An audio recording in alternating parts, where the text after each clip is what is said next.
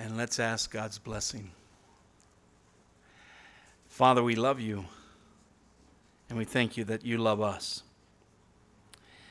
And Lord, we ask that you would speak to our hearts tonight through your word. Help us, Lord, to be yielded to you, open to your Spirit. Guide us and direct us. Thank you, Lord, that you haven't left us without instruction and without comfort. For your word, your Spirit is efficient and sufficient. And we thank you and praise you in Jesus' name. Amen. Isaiah, the priest, has made a career change. Well, it really wasn't a career change. It was a calling that changed his career from priest to prophet. God has called the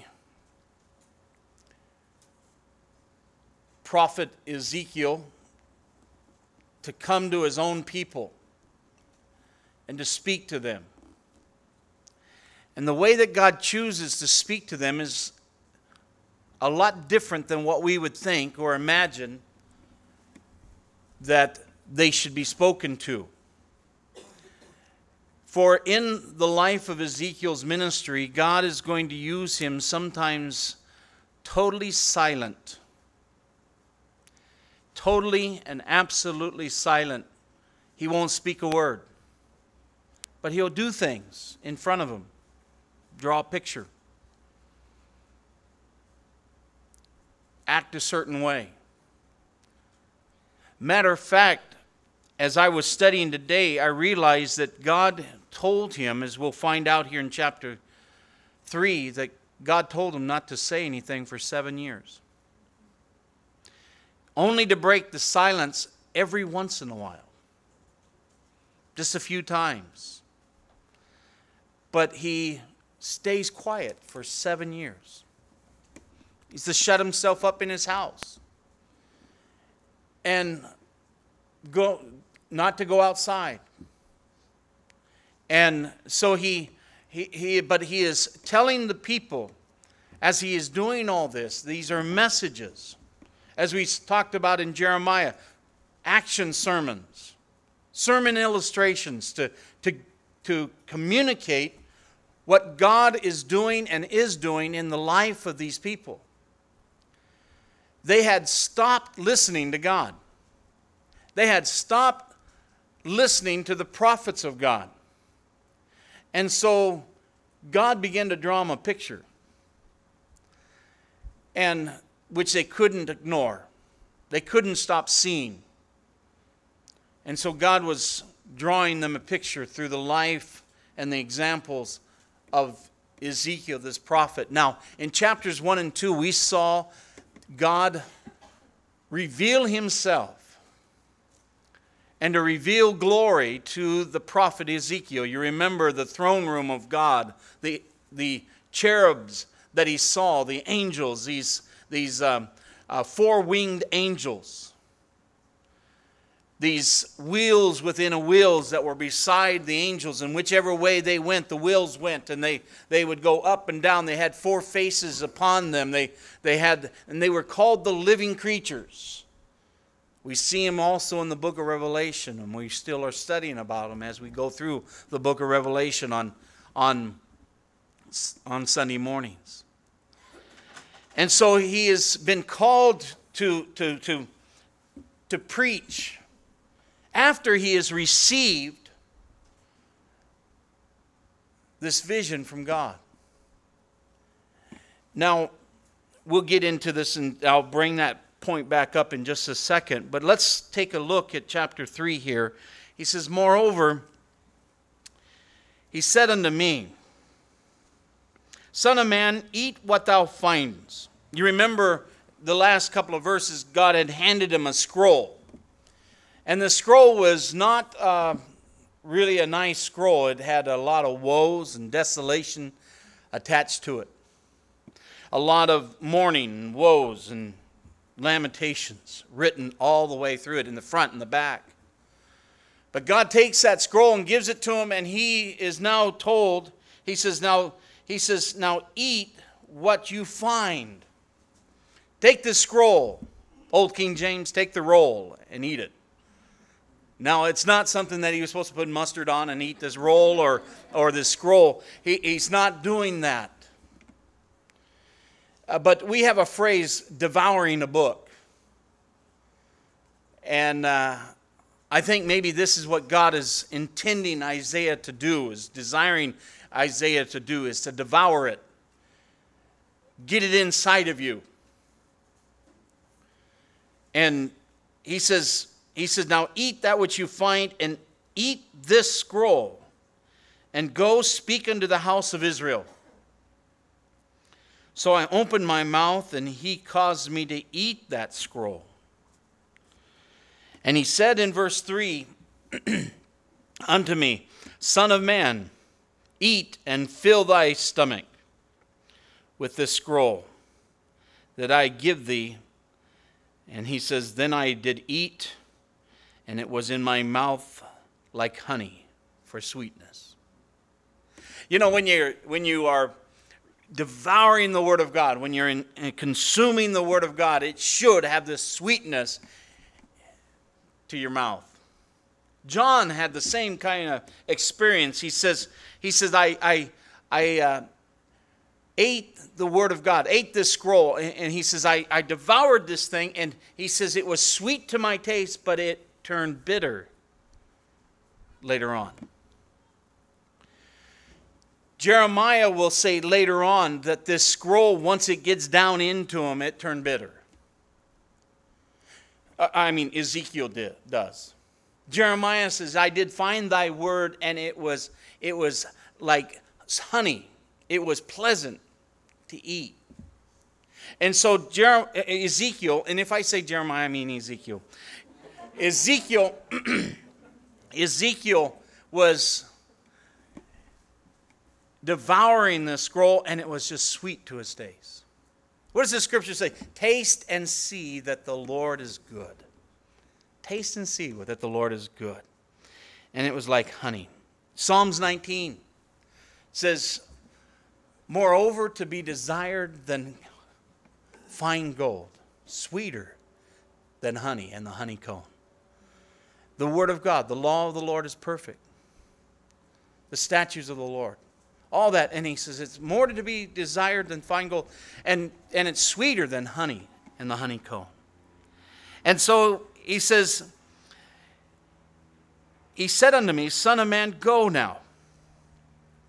Get thee unto the house of Israel, and speak with my words unto them.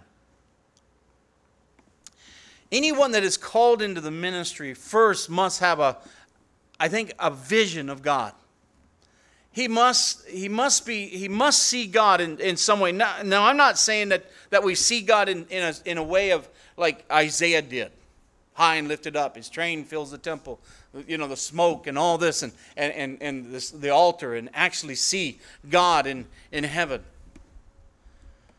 Or maybe Isaiah did.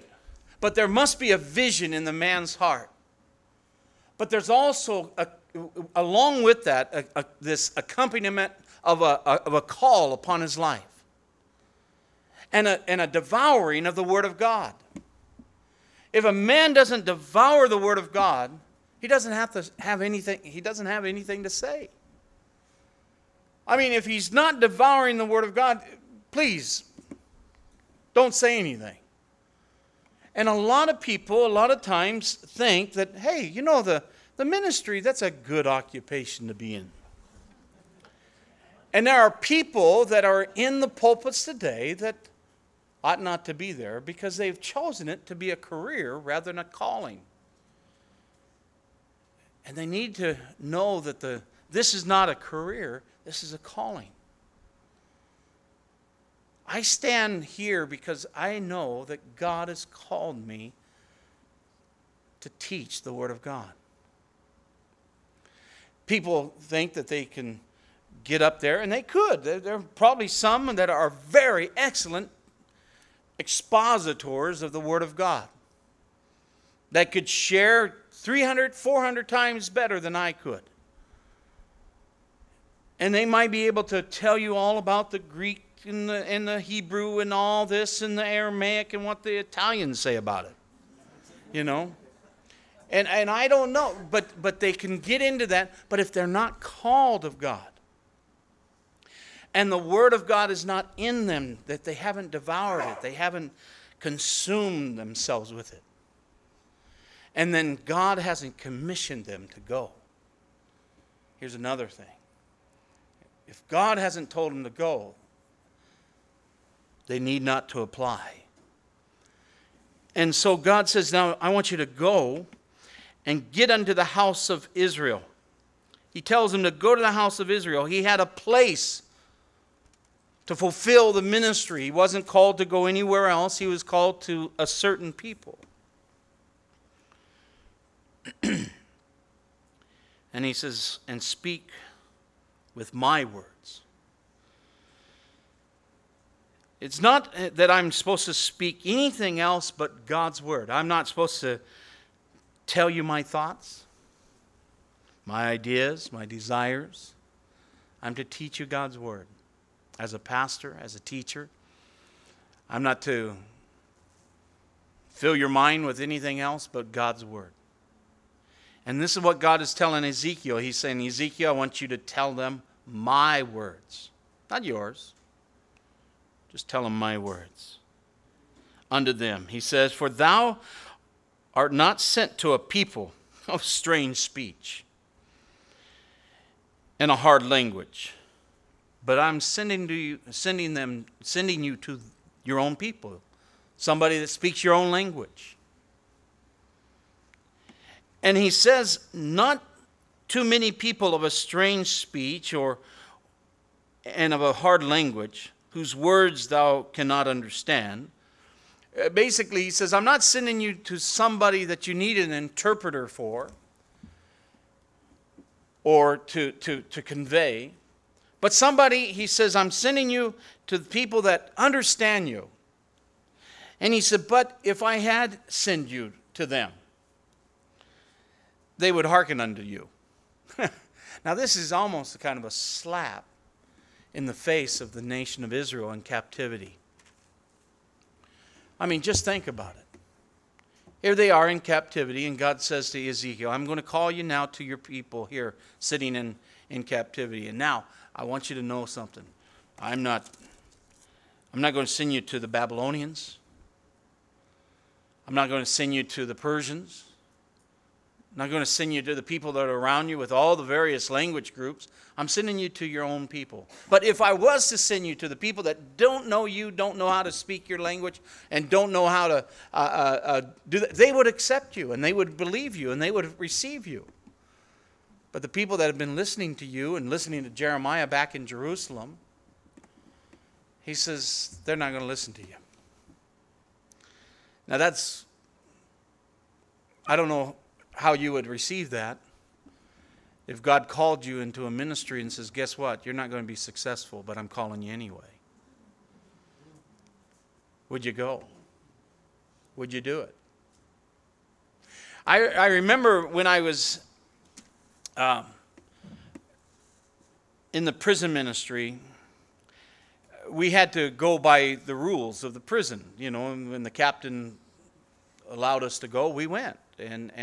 And when he opened up the cell doors, the guys could come to church and all that. And we'd come with our group. We'd come with a band. We were PRing it for weeks in advance, and everything was done. And we'd get there, and we'd get into a room about this size, and there'd be nobody there. And we'd think, well, they must be holding count or something like that, you know, when they have to count every prisoner and make sure that they're there and all that, because bad things happen when they're not and stuff like that. So they they were counting them all, and then to release them. I said, well, maybe just holding up on count. And then I'd call the captain and say, hey, are you releasing these guys? And they said, well, we're going to release the clerks. And I remember this one, we were at a women's prison. Diane was with us, and this one, 2 clerks came down.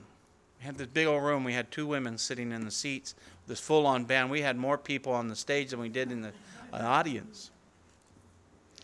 And I remember the devil just speaking to me and says, you just, why don't you pack up and go? Matter of fact, one of the girls says, why don't you guys just pack up and go? I says, hey, we came to have a church service, and that's what we're going to do. And really? Yeah.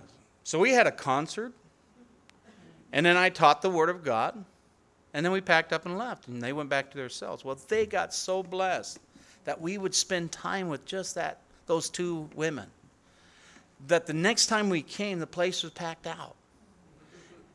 And you know why? Their whole reason was because they said, we heard that you stayed just for those 2 women, the 2 clerks. We thought, man, that's got to be great, And so we just saw that sometimes when you do things, it might not be successful, but you need to be faithful to it. And there's things that look like they're drying up, but don't move. When Elijah was by the brook, you remember, and it was drying up, he didn't move. Why? Because God didn't tell him to leave. God had commanded him to stay there and receive the food and the meat that the birds brought into him twice a day. And every day he would look at that stuff that the crows would bring in and drop down. And you know what crows pick up? Chariot kill, road kill, and just they would bring in and they would bring it, drop it down there. It was unclean. And he'd sit there and he'd say, okay, fine. And he'd eat. And every day he watched that brook get lower and lower and lower and dry up. And all of a sudden, one day God called him to another work, another place. And lo and behold, you remember he got there and the person was dying because they were running out of food already. But God took care of him. See, God doesn't care what's going on in a sense of materially or whatever, it's too much. He's just asking us to be faithful to him. And he's asking Ezekiel the same thing. Go. They're not going to listen to you, but go anyway. Now he's going to really lay it on in just a second here. But he says, I'm going to send you to them. They are not going to listen to you. But the house of Israel will not hearken unto you, in verse 7. For they will not hearken unto me. I mean, they're not listening to me, and so they're not going to listen to you, Ezekiel. For all the house of Israel, they're stone-faced. They're stubborn. And they're hard-hearted. He says but notice what he's still doing. He says they're not going to listen. Why? Because you remember in Jeremiah was telling them they're going to go away into captivity. He told them that. And then when they're there, Ezekiel's there, they're not listening. They're not listening to God. Why? Because there's false prophets in their midst saying, listen, it's only going to be a few more days until we go back to Jerusalem. King Zedekiah, he's making league with Egypt, and they're going to come together and they're going to form an alliance, and they'll conquer Babylon, and we'll be back home. So we're not going to stay here very many days. And so they're not listening to Ezekiel. They're not listening to Daniel. And they weren't listening to Jeremiah when he was in Jerusalem, when they were in Jerusalem with him. And so they're not listening. But then you remember in Jeremiah chapter 29, Jeremiah wrote them a letter and sent it to Babylon and said, no, don't listen to the false prophets. You're staying. You're going to be there for 70 years. Matter of fact, build your homes, start your businesses, have children, give your children to other people, and have grandchildren, because you're going to be there for a long time. And so they're not listening. And God says they weren't listening to me in Jerusalem. They're not listening to me in Babylon. They're still listening to the false prophets. And Ezekiel, they're not going to listen to you. And he tells us that they're just stubborn, hard-hearted people. Behold, he says, I have made your face strong against their faces, and thy forehead strong against their foreheads. You can imagine, he tells Jeremiah, he says, they're stiff-necked, hard-hearted, stubborn people, but I'm going to make you even stubborner. More stubborn. I'm going to make you hard-hearted. I'm going to make your forehead hard, he says. And he says, and he's going to be tougher than they are. He goes on, and he says, like a adamant, or a diamond, basically, harder than flint, harder than a rock. He says, have I made thy forehead? Fear them not, neither be dismayed at their looks, though they are a rebellious house. He says, you're going to go out there and you're going to talk to them. You're going to say the word of God. You're going to share with them. And they're going to stand there and they're going to snarl at you. They're going to just make faces at you like, you stupid prophet. I don't want to hear from you. You're always saying this, saying that, and they're going to be mad at you.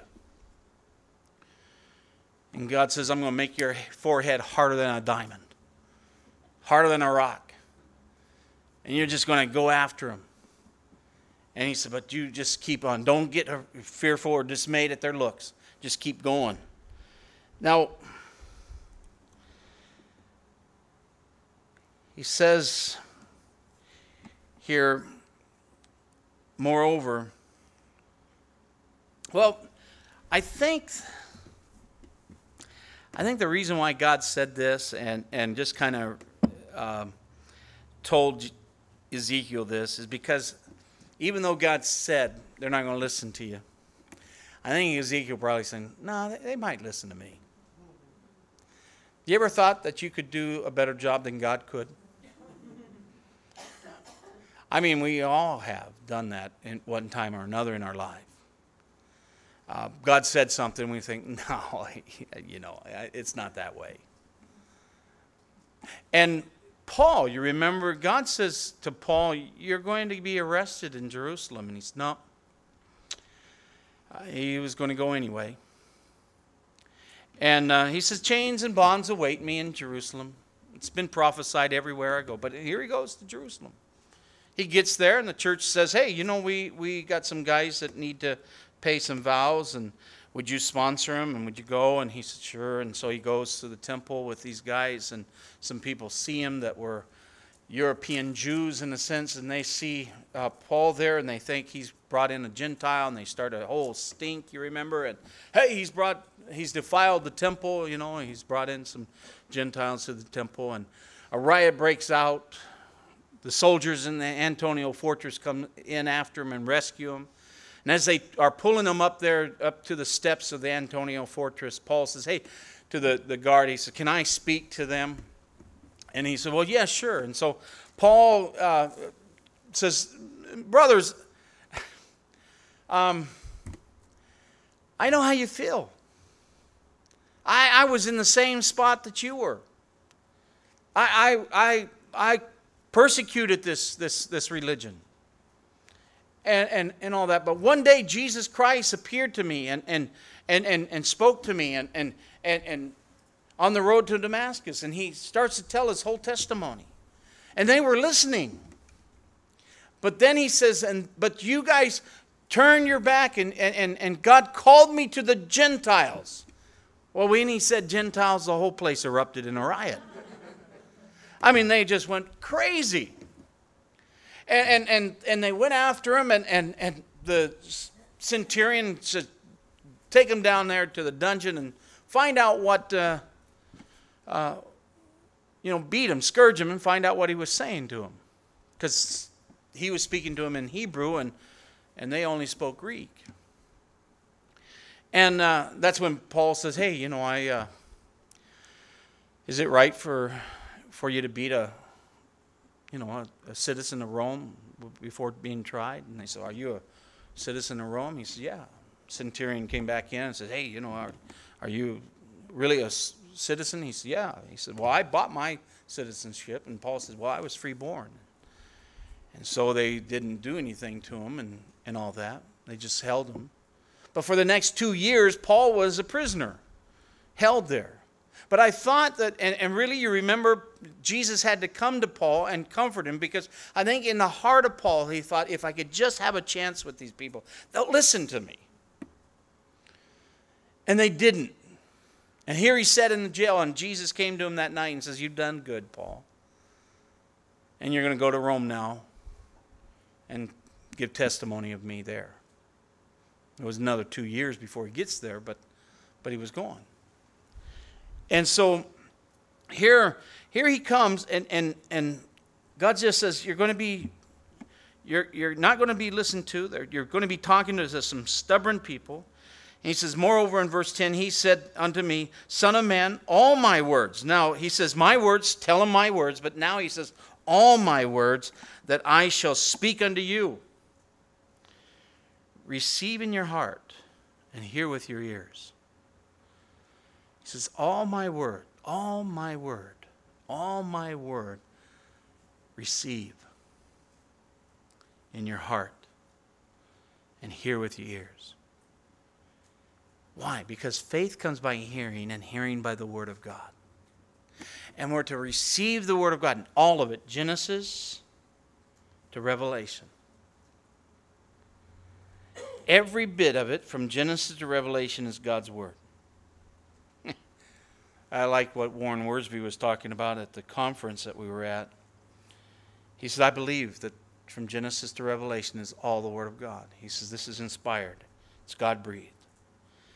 He said, I even believe the covers are inspired of God. And we all kind of looked at him. He says, the covers. That means you don't add anything to it, or you don't take anything out of it. It's the word of God. We don't add anything to it. And I believe that. I totally believe that. It's the word of God. And so he says, now I want you to receive it in your heart. Get it in your heart. The scripture says if you get the word of God in your heart, it keeps you from what? Sinning. How can a young man cleanse his ways? By taking heed to the word of God. I have hid thy word in my heart that I might not sin against thee. The word of God down in our hearts. And then next he says, and go, get thee to them of the captivity unto the children of the people, and speak unto them, and tell them, thus saith the Lord God. Whether they hear or whether they forbear, it's not up to you to be successful. It's just up to you to be faithful. God wants us to just go and share the word of God, no matter if they hear or they don't hear. You just go and share. No matter if they hear or they don't hear, it doesn't matter. It's up to you. God just is asking you to go and share the word of God. Go, get to them. And then notice what he says. And really, we have this idea that we're supposed to be, we've got to share the word of God and bring them all in. And we haven't really completed the whole thing if we don't have them receive Christ. You know, that's our mentality, I guess. We get paid by commission. We don't get paid by commission, but we get paid by salary. Straight salary. It doesn't matter. You just do your job in the sense of sharing the word of God. And it's not by might nor by power. It's by his Spirit that people come to Christ. It's by just sharing the word of God, you planting, watering, and the Spirit of God. God gives the increase, the Bible says. And so he goes on and he says here in verse 12, he says, then the Spirit lifted me up. Now you're going to see this several times in the ministry of Ezekiel, that God just picks him up and takes him somewhere. Literally. Picks him up and transports him to a location.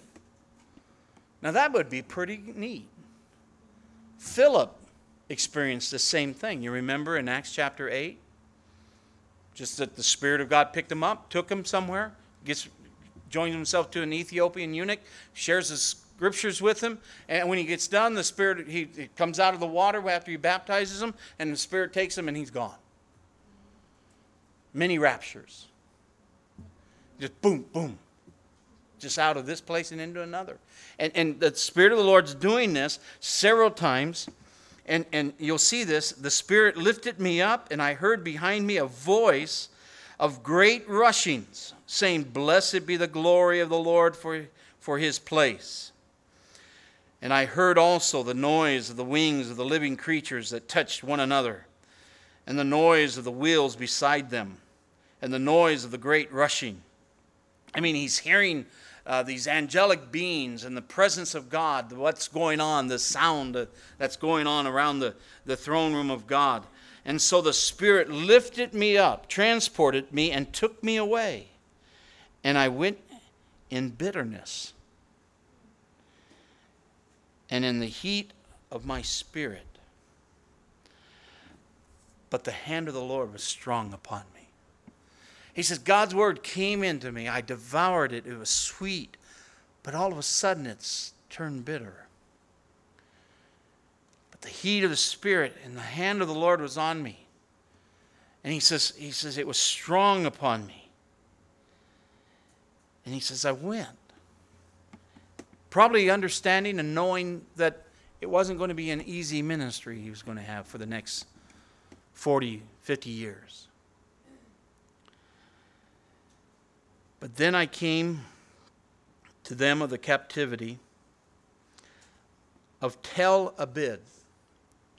Now, Tel is mount, and you see tells all over the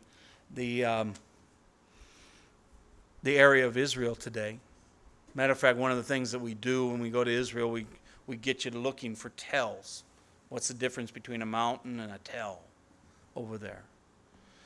And just to identify it, one.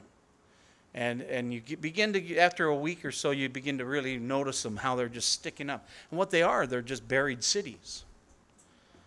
Like Megiddo. Megiddo is where we see where Solomon was. He's up on top of this tell, this mountain. But underneath him is about 25 different cities. And buried underneath him, all the way down. And when you get down to the bottom, the archaeologists have dug out a city of the Canaanites that were existing during the days of Abraham. And so you've got hundreds of years underneath these cities. And what they did was they just cover them up and then build on top of them. Well, here he is. He's come to this Tel Abib. And Abib, basically, it means the Mount of Corn.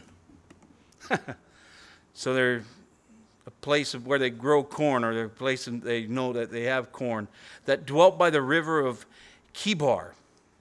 There are a lot of villages up and down this valley or this river of Kibar. And they have found some of the cities. This city itself hasn't been found yet. Archaeologists, if they keep on going and they have ability to do so, they probably one of these days will find it if the Lord tarries.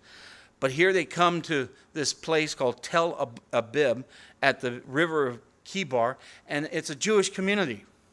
It's where the Babylonians, when they brought the captivities, pretty much set these people in this area to live. And as it says, and I sat where, now notice this, he says, and I sat where they sat. And I remained there overwhelmed or astonished. And he says, among them 7 days. He said, I just came where they were at, and I sat down where they sat. And he didn't say a word. Now here's another part of ministry, or what ministry is all about. And that is that as he will go on, he will do this to gain understanding of the people and to gain compassion for the people.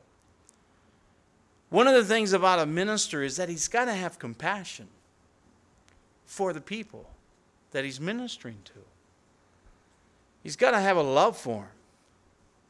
a compassion for them. And not only that, he must have an understanding of where they're at. What's going on? The pastor that goes to his office, shuts the door, and doesn't want to see anybody from Sunday to Sunday, he's failing.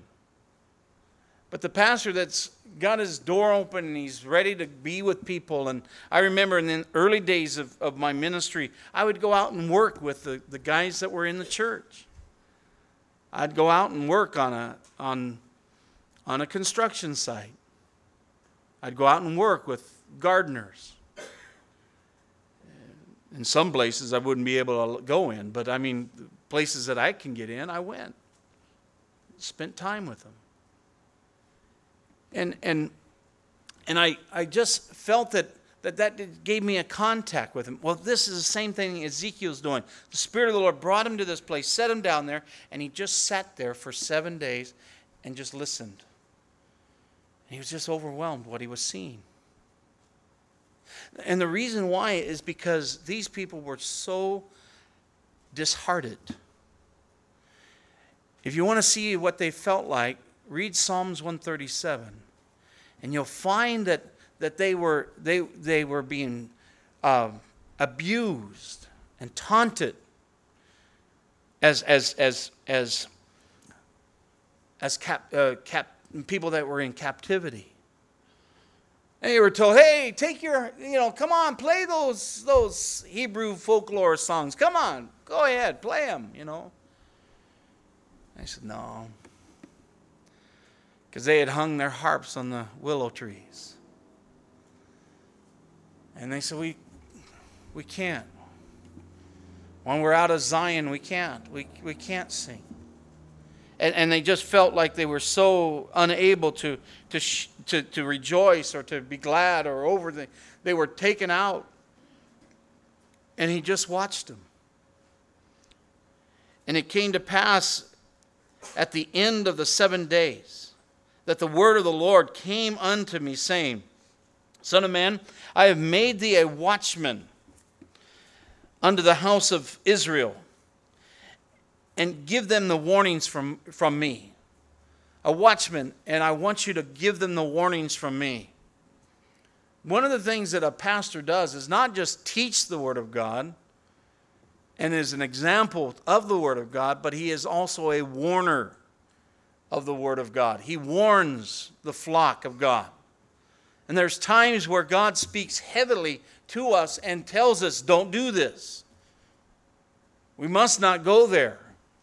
And he tells us certain things, and that watchman or that pastor must be willing and yielded to tell the bad as well as the good, to tell the hard as well as the easy. There is today within the church body men that sit and stand in the pulpits week after week that are more interested in sharing the word of philosophy or psychology, relationship living type sermons,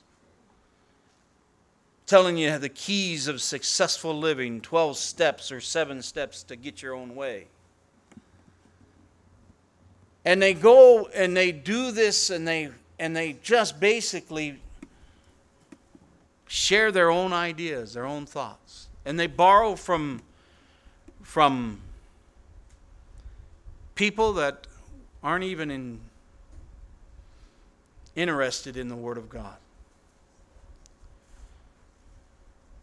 I don't understand why people don't want to hear God's Word. I don't understand it. I do. I know why they don't. Because they don't want to hear it. They don't want to do it. They don't want to heed it. There are people that come in and they'll come in for counseling and they only want to hear what they want to hear. If you aren't going to give them what they want to hear, they're on to the next counselor. And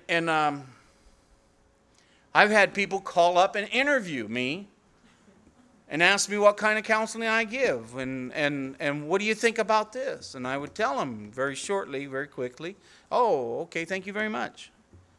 And they're shopping for a counselor. And the Word of God sometimes comes at us very comforting,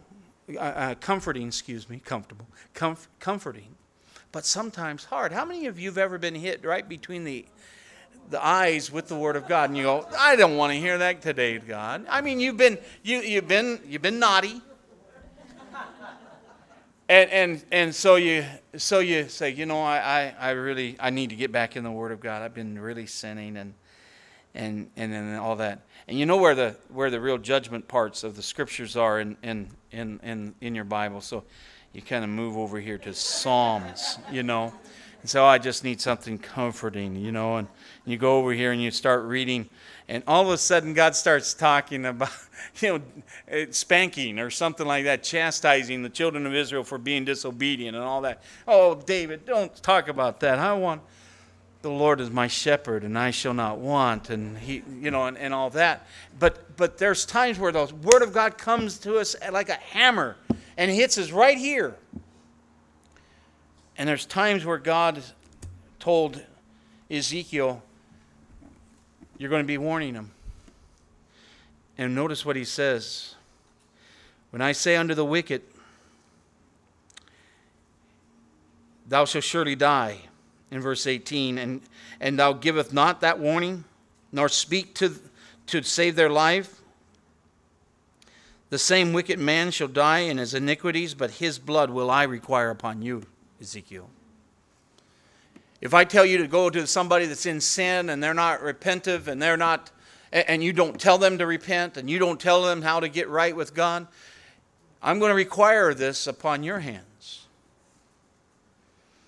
Now, what's God, his whole aim in this whole passage here is he says, I don't want them to get comfortable in their sin. I don't want them to be comforted while they're in sin. And this is the whole thing that he's driving home to Ezekiel. They're in sin. They're still not listening to me. They're still rebelling against me. And I don't want you to go there with a sweet word to them when they need correction. And so he says, I want you to deal with them. And if you don't, I'll have to deal with you. And yet, he says in verse 9, if you warn the wicked, and he turns not from his wickedness, nor from the wickedness, he shall die in his iniquities, but you've delivered your own soul. Again, when the righteous man does not turn from his righteousness, and commits iniquity, and I lay a stumbling block before him, and he dies, because thou hast not given him warning, he shall die in his sins, and his righteousness which he has done shall be not remembered, but his blood will I require at your hand. He says, if your righteous man is walking with God, and he blows it, and I throw a stumbling block in there where he dies, I destroy him because of his sin, and you don't warn him, I'm going to require it at your hands, his blood on your hands.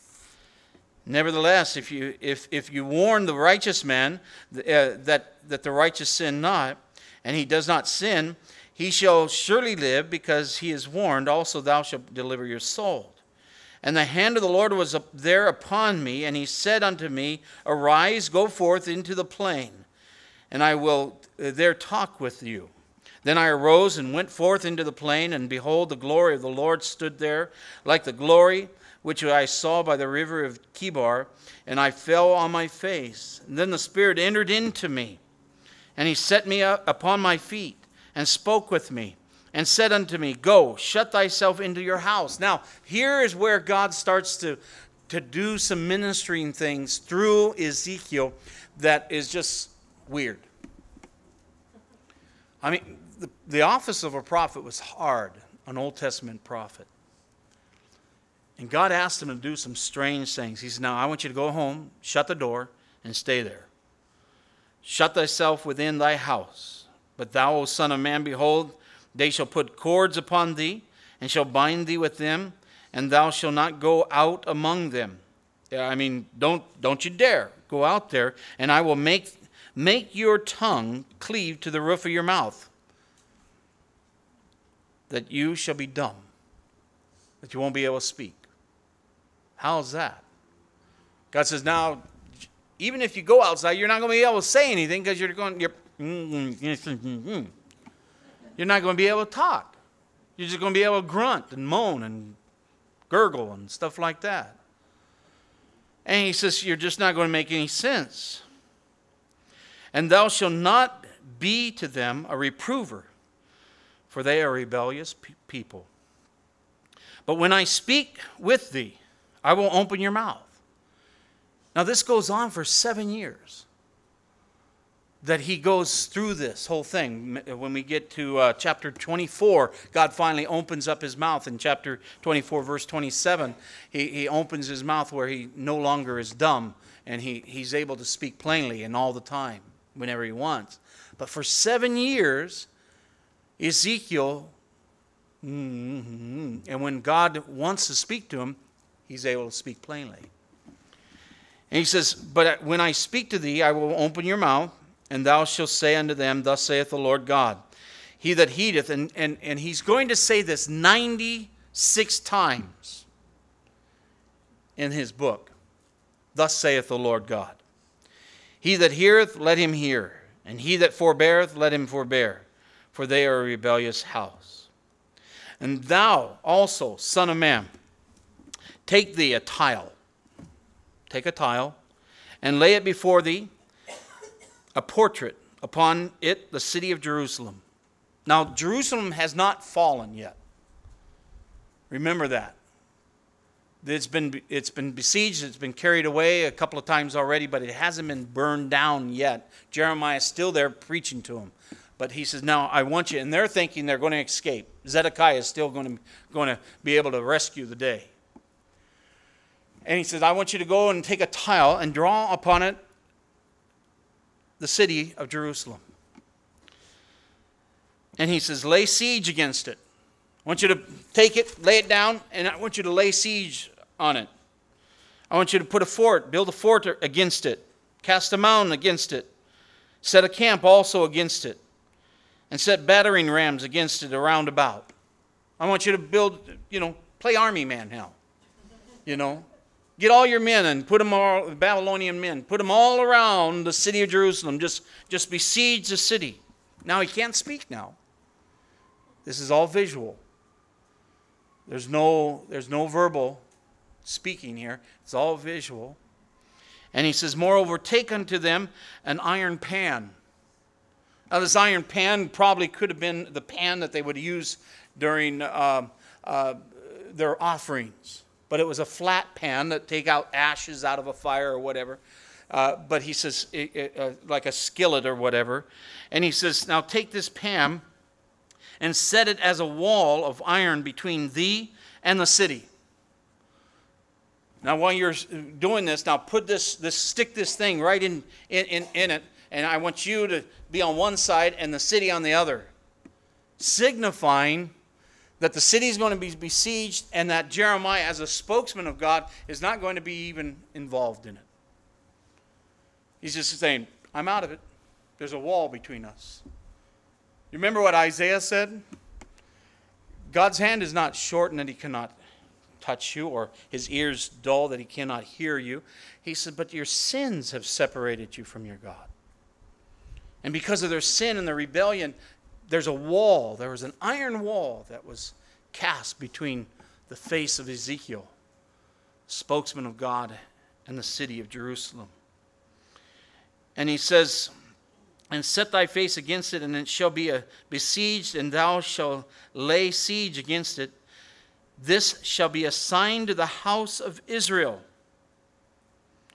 And he says, lie also. Now here's another thing he tells them to do. He says, I want you to lie also upon your left side.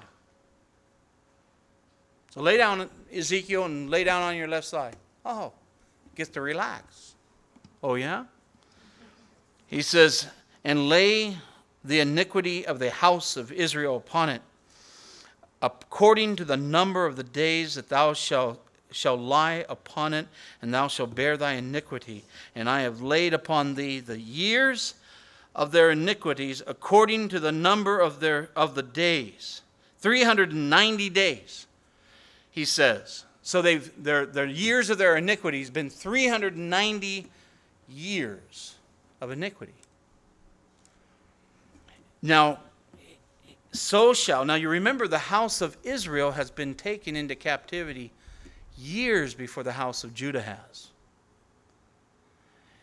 And he says, now take the house of Israel, they're 390 days or 390 years. And he says, bear the iniquity of the house of Israel. And when you have accomplished this, laying on your left side for 390 days, that's over a year. And he says, and then lay on your right side. And I imagine that was a good day for Ezekiel. Oh, get to switch. And now he lays on his right side, and you shall bear the iniquities of the house of Judah 40 days. And I have appointed thee each day for a year. Each day represented the year of their iniquities before God. And he said, and now there's, when you read commentaries on Ezekiel, they give you one thought about this and one thought about that, and no one, literally no one, agrees. What this symbolizes or means exactly, just that God had told Ezekiel to lay on your left side, and it represents the years of iniquity that was in the life of the northern tribes of Israel. Lay on your right, and this represents the years of their punishment or whatever on their right side. Now, there's something that I've got to say. One commentator said, and I'm still figuring this out, and I've been doing some math down here and all that, but he brings up the fact that of a Leviticus, scripture in Leviticus, he says, God says, if when I judge you and when you turn from me, if you do not repent, I will take the years of your iniquity and times them by 7, he says. Now, if you do that, 390 times 7, times them by 7, it goes out to be a little bit over 2,700 years, 2,700 years. And you begin to do a little bit of math from the time that they were in captivity, the 400 years of silence, the life of Christ, and now. And what he did, and again, I'm not going to get too much involved, but you can do your own math. You come to the year 1967, when the nation of Israel regains control of Jerusalem. Now, I thought that was interesting. Now, if you want to talk to me afterwards, and we'll talk about that, that was just interesting for me, and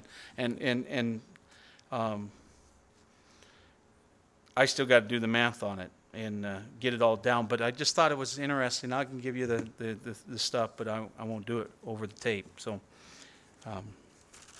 but here it is. It's just he lays out, and he's laying there, and it goes on, and he says in verse 8, and behold, I will lay cords upon thee, and thou shalt not turn from one side to another till thou hast ended the days of the siege. And so he's there, he's on his side.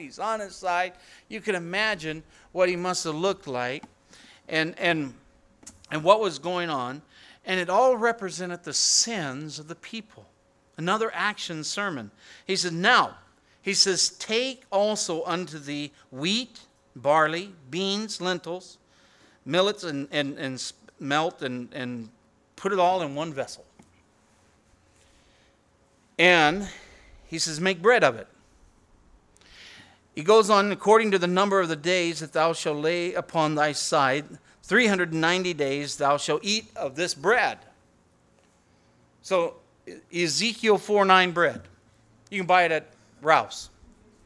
You see it. Ezekiel 4:9 bread. And you can go there and buy it, and it's got the ingredients of this on the bread and all that stuff. But what was God trying to say? Well, basically what God was doing, the bread this bread was going to be the bread of the siege that the people were going to eat. Basically, they were going to throw everything that they got left to make bread. Wheat, barley. They weren't going to have the abundance of products to make bread the way they normally made it. They were going to have to throw together things to make the bread to live and to survive. In 390 days. And so they were going to throw this, and thy food, which thou shalt eat, shall be by weight. He says, now you're going to ration your food to 20 shekels a day. That is about 12 ounces of food a day. Now you're not going to be burning up calories because you're going to be laying on your left side the whole time. But you're going to eat this 12 ounces of bread. And not only that, he says, and thou shalt drink also water by measure, a sixth part of a hin. That is about a little bit over a pint of water a day.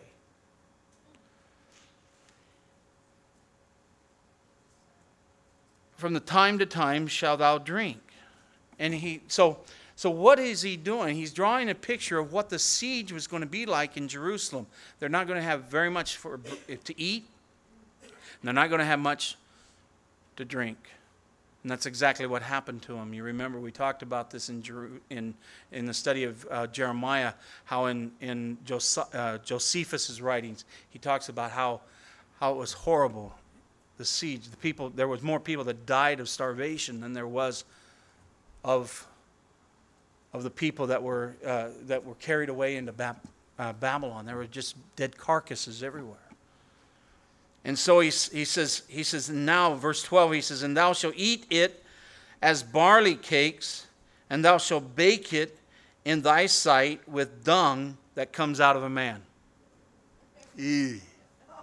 No, thank you, God. And that's basically what Ezekiel says. Let's talk about this. He does. He does that in verse 14. He says, Lord, wait a minute. We're not going to do this. What's he doing here? He said, I want you to cook it with the dung of men. That's what they were going to have to do in Jerusalem. They used the dung because they run out of the wood. And they would have to use the dung of men as fuel to burn for fire. They would normally use, and they still do in places, use the dung of animals. And in the Jewish customs, using that as fuel to start a fire was acceptable. It was kosher. But the dung of a man was unkosher. And it would be defiling. And so the Lord says in verse 13, and the Lord said, even thus shall the children of Israel eat their defiled bread among the nations where I will drive them. And then said I, Lord God, behold, my soul has not been polluted. He says, let's talk about this. Well, he objects to eating this way. And he said, God, I haven't been polluted. I have never defiled myself. For from my youth, I've been a good, kosher Jewish boy. I've never eaten anything wrong out of your law. And he says, from my youth even until now have I not eaten of that which dieth of itself, or is torn in pieces, neither came there abominable flesh in my mouth. I have never touched anything that was not of God. You know what this tells me? Ezekiel was just like Daniel in this sense.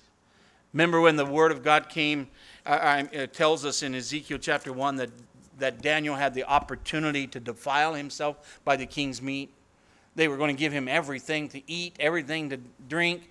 And he says, no way, I'm not going to defile myself with this stuff. And he purposed in his heart to keep himself holy before God. And Ezekiel's doing the same thing. But this way, he's talking to God. God's telling him to do this. And he says, no, let's talk about this. Remember Peter on the housetop there in Joppa? He's sitting up there in the house of Simon the tanner. And he's up there. And all of a sudden he has this vision of the sheet that comes down, and on it has clean and unclean animals. And God says, rise up, Peter, and eat. Not so, Lord. Peter, rise up and eat. Nope. Third time he comes to him and says, Peter, eat. Nope. And then God says, don't ever call anything unholy that I've touched. And the message, and you know the message of Cornelius and the whole opening of the doors to the Gentiles and all that. But here Peter was arguing about, I'm kosher. I'm keeping the law. I'm stubborn about that. And here, Gershon, our guide, when he was here several months back, you remember, I took him out to lunch, and he told me, he said, Roger, when I get with you, I want to have a steak and lobster. I go, what? Lobster's unclean. It's not kosher. And I thought, well, maybe he really wants that, So I take him down to Claim Jumper. And I said, order up. And he ordered the most kosher meal I've ever seen anybody order. I mean, he would not mix his butter with on the bread because you couldn't have your meat then. And he did get a filet mignon, but I mean, it was cooked. It wasn't bloody. It wasn't nothing. I mean, but he was not going to defile himself. And here Ezekiel's doing the same exact thing here as he's saying to God. And so he comes to God and he says this. He said, Lord, I haven't defiled myself. And then the Lord said unto me, Lo, I have given thee the cow dung then. He comes, okay.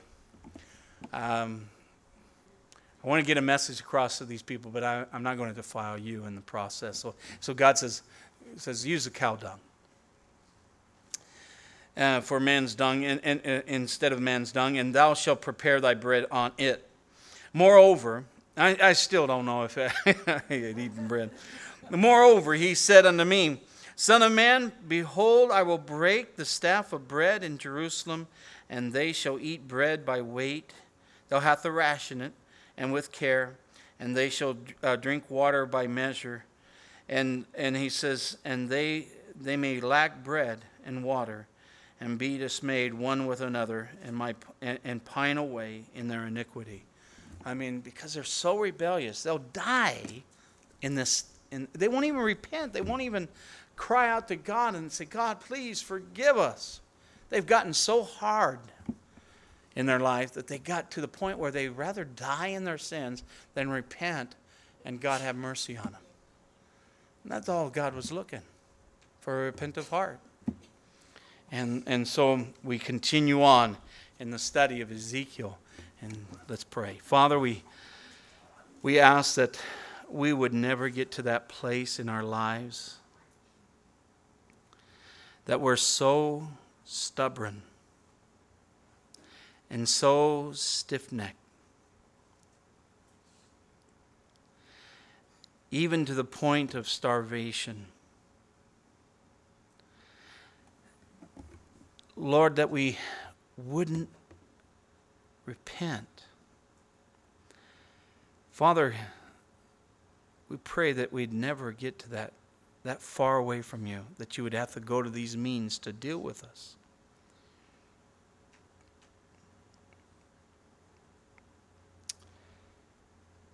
But yet, you take no pleasure in disciplining your children, but you will. And you've called a man, Ezekiel, to be a watchman. He's got a vision of you. He has your word in his mouth. He's been commissioned and called by you, and he's been filled by your Spirit. He's ready. And so, Lord, as we follow him in his ministry, may we follow you in the ministry that you have for us. We thank you and praise you for the work that you're going to complete in us. In Jesus' name, amen.